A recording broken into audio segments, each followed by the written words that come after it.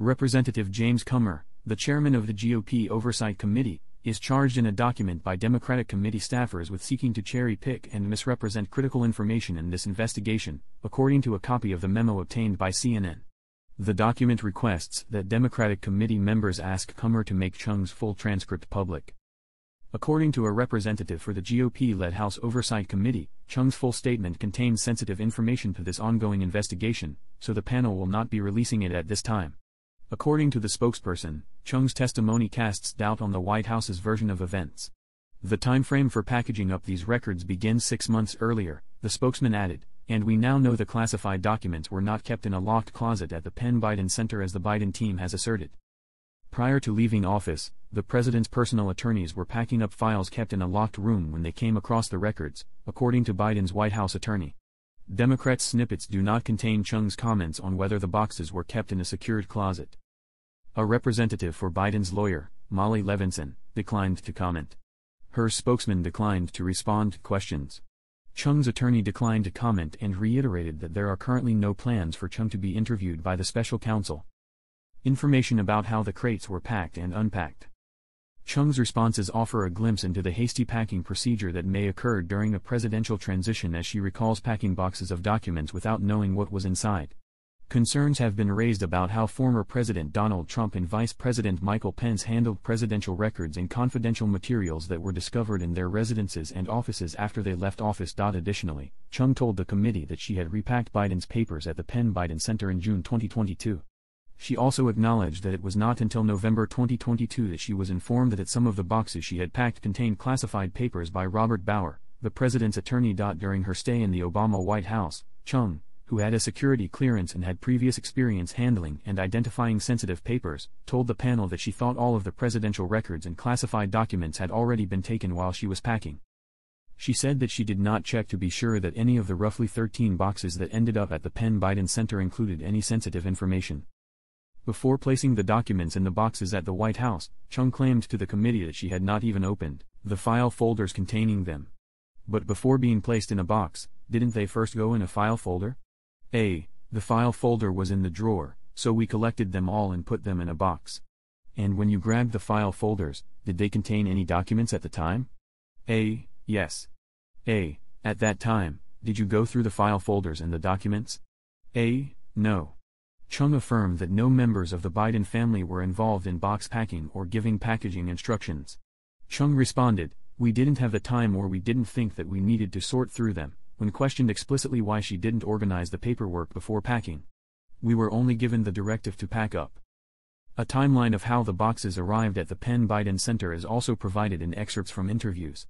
After departing the White House, the boxes were kept for 6 months in a private office space that the General Services Administration rented, then for about a month at a building in Washington, D.C.'s Chinatown district, until the Penn Biden Center was ready.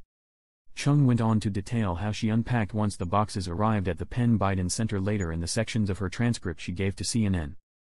"Well, I knew that there were things there, like those boxes containing the cancer moonshot and some of the policy papers. We actually opened those." The transcript quotes Chung as saying, "And we also unpacked some of the boxes with, the vice president loves photos of his family, so just to make his office look nice, we unpacked those and put those out." When asked if she carefully considered each file she chose to open, Chung replied, "Barely. The file folder was simply removed from the cartons and placed in the cabinet." Despite Chung's claims that she didn't examine or organize the documents, she was able to tell investigators that several of the boxes she had to pack had a tangle of Biden's belongings, including letters of condolence for his late son Beau Biden. According to Chung's testimony, there were books, pictures, and challenge coins in addition to policy papers for the Cancer Moonshot and Affordable Care Act. So, Chung said, it wasn't just documents. According to Chung, Biden cared about the policy and personal documents, but they weren't necessarily items he looked at every day. Contending with conspiracy theories. Excerpts from Chung's testimony also directly counter assertions made by Chairman Comer and Donald Trump, who sought to draw attention to Chung's ethnicity as a possible reason for mistrust. The letter claims that Chairman Comer amplified baseless, xenophobic, and racist conspiracy theories in a Newsmax interview on January 24, 2023, and attempted to tie Ms. Chung to the Chinese Communist Party. When Challenged about Chung's involvement in overseeing the packing of presidential documents, Kummer repeated the same bigoted conspiracy theory the next day in an interview with Fox News, according to the memo. Chung informed the committee during her questioning that she is not affiliated with the Chinese Communist Party. When asked if she had been asked to participate in a voluntary interview on the Chinese Communist Party or secret documents discovered at the Penn Biden Center, Chung responded, "I hope it's regarding the documents." Claims that Chung was hired by Hunter Biden with the intention of having her pack up the records are refuted by both her testimony and a separate letter from her attorney. As you are aware from reading the pertinent emails, Ms. Chung was not employed by the vice president to assist with document relocation. According to a letter from Chung's lawyer to Kummer, she was employed as the vice president's assistant who was in charge of office operations. In the letter, it is noted that Chung started working for Biden in 2012, several years before she started boxing up paperwork.